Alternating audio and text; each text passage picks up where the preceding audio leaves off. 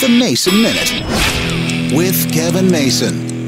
I guess you could say my wife and I are some of the lucky ones. We have a little bit of a rainy day fund just in case things go wrong. It's not 6 months. I think it's like 3 months worth of living expenses. If heaven forbid something bad happens, got it tucked away in a savings account. We've always had a savings account, and it's had more money, it's had less money, but it's always kind of hovered with just a few $1,000s in it. But recently, with changes to the interest rates, I noticed a big change in our savings account. Now, let's be honest. We only have a few $1,000s in this savings account, in this rainy day fund, so we were only getting 15-20 cents of interest a month. Of course, this month, with the changes in the interest rates, we're now getting 9 cents a month in interest. Yeah, the interest rate is less than a quarter of a penny. It's kind of frustrating. And I'm kind of wondering, what's the point? If I keep this exact amount of money in my savings account for a year, I'm going to make less than $1. I'm sure there are other ways I could invest the money, but I wouldn't have access to it if I needed it. And if interest rates continue to drop, it's going to get even worse.